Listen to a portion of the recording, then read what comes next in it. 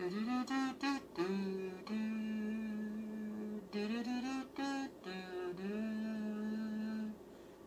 and welcome to Alchemist Swim. I am Alchemist Jen. Thanks for joining me today. Happy day to you.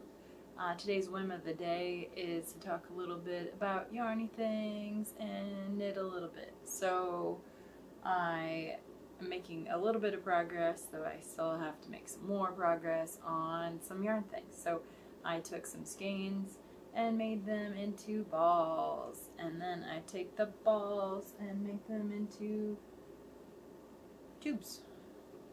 So I still have not dyed these. No, I've not, even though I've been talking about it forever. So I'm getting closer, very, very close.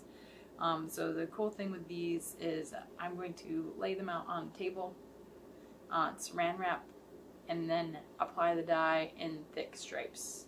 So 1 color, 2 color, 3 color, maybe 4. Depends on how many I want to do, and then repeat that through the stretch. Roll that baby up so that it's all sealed in that saran wrap, and then take that collected awesome ball of amazingness that will fit very, very snugly in that saran wrap, and then stick it into a big steamer pot. So I'll be able to do multiple batches that way, so they'll be all snug and wrapped up. And then the thing that activates the dye is heat, so being able to steam it will just activate everything.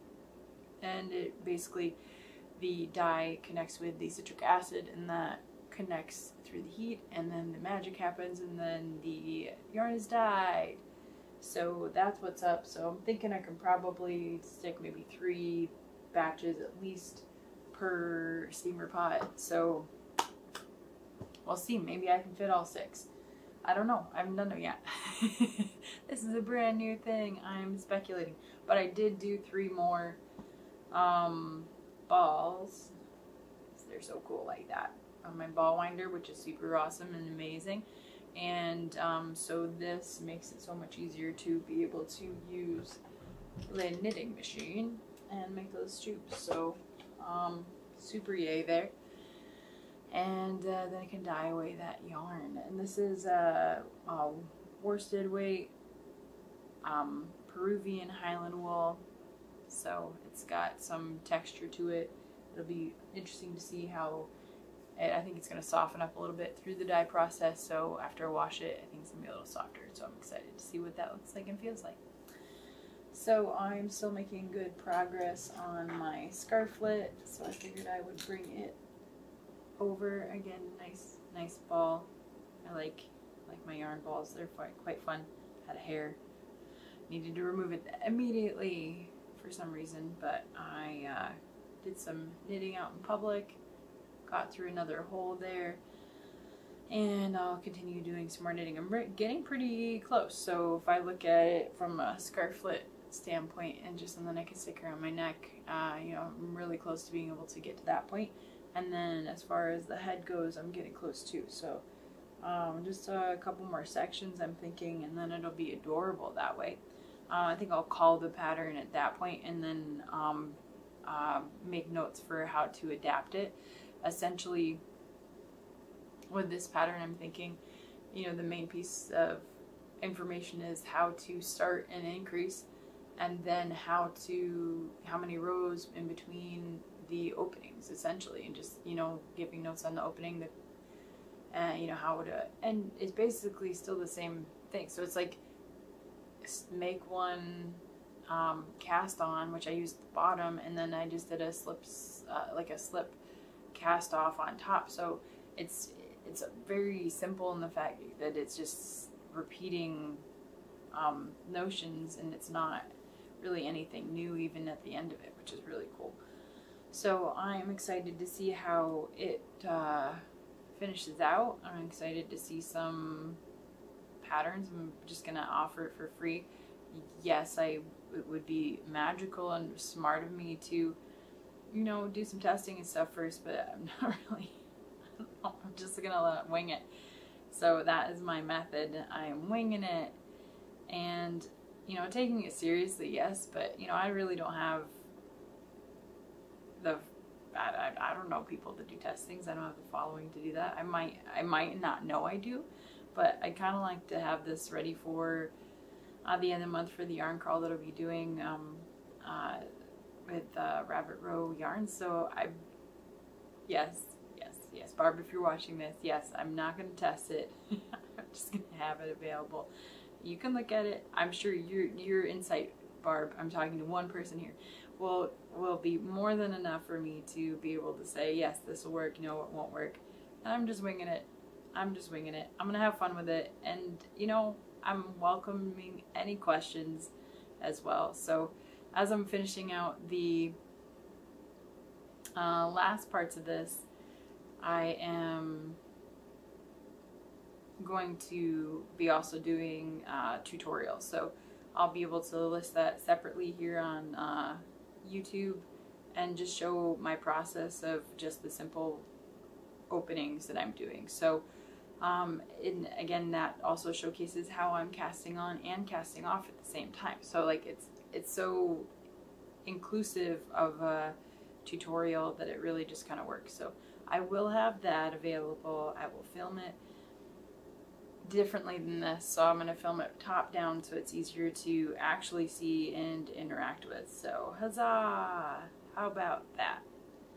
How about that? As I'm knitting, and then I go past the thing. But this is so easy to go, oh wait, I did the wrong stitch. I'm just going to pull it out, that one stitch, and then correct it. So it's easy because it's also multiples of 5 stitches, so it's like 10 in the middle and then 5 on each side and then 2 on each side, so it's pretty, if that makes any sense.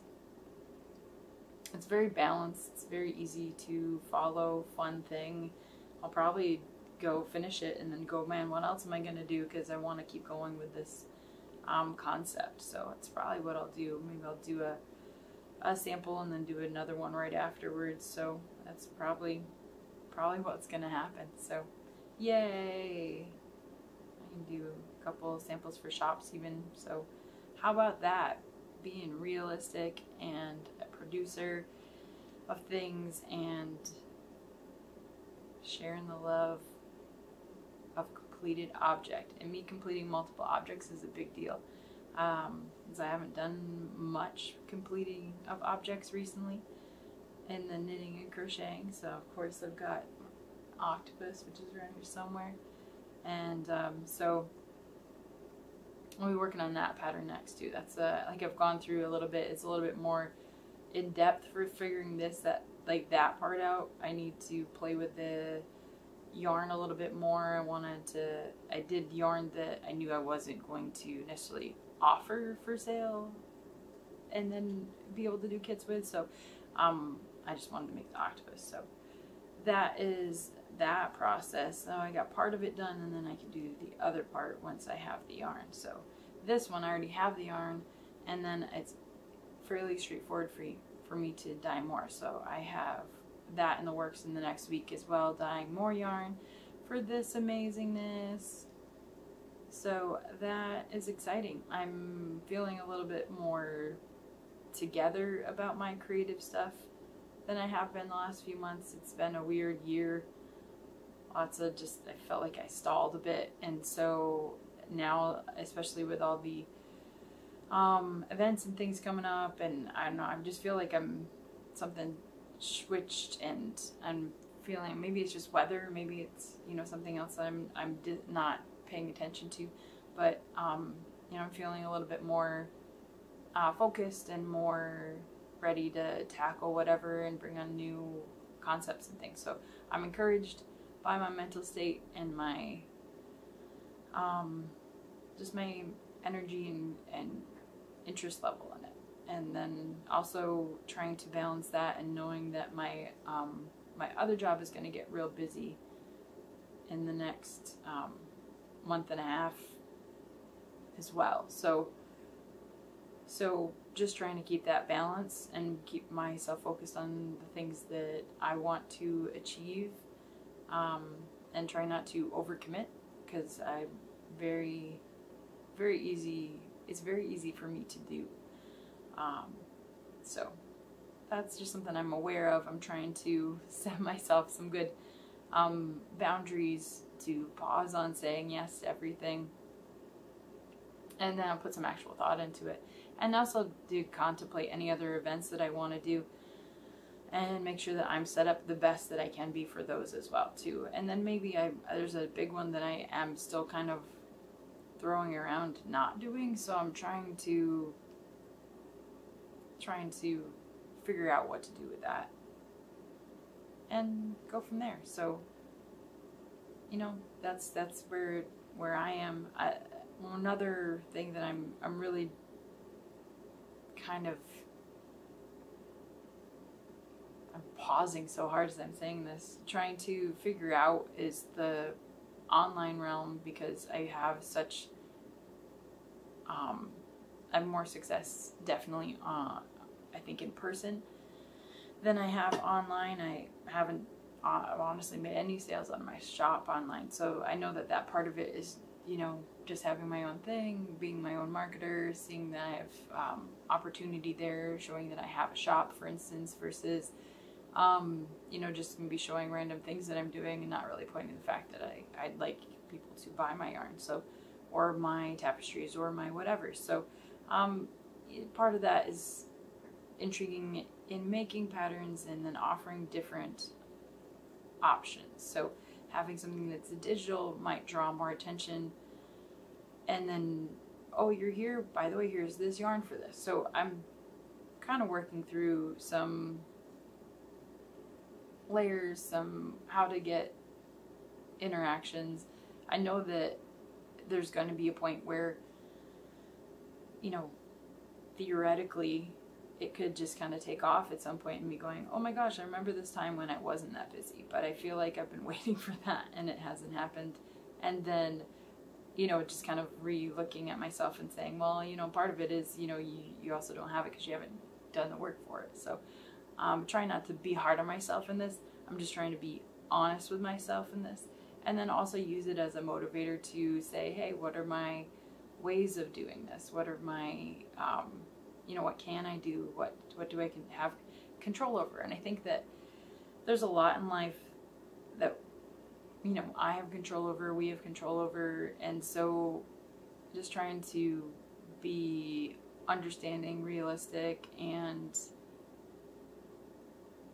being able to reflect and set realistic goals is kind of where I'm at, and how to you know, push myself, how to encourage myself, and to go after the things that I want to go after. You know, what do I want? And so I think I'm at an age in a developmental place that I'm realizing that, you know, I can go after whatever I want. It's just a matter of, you know, what am I doing that is maybe blocking myself. So, or what have I not gone after that I could have? Or, I mean, I'm not saying in the sense of reflecting on, you know, what I didn't do versus what I did do. It's more like, what do I want to do from here? And so being present in the moment, but then also looking at a realistic plan for how to achieve something else in the future. So it's a mix of present thought and then slight future thought, because I don't want to get ahead of myself. But those are my thoughts, those are my ramblings, those are my musings today. It's kind of deep, but it's really where I'm at. I'm just ready for something to either get, you know, just a little bit better or a little bit easier on myself. So I'm kind of looking at avenues to make that happen. My yarn ran away, but that's okay. It didn't go far. So, and then just being able to say, hey, I can control more than I think I can. So going after things and trying to change it for the better. So that's where I'm at. That's what I'm going to do.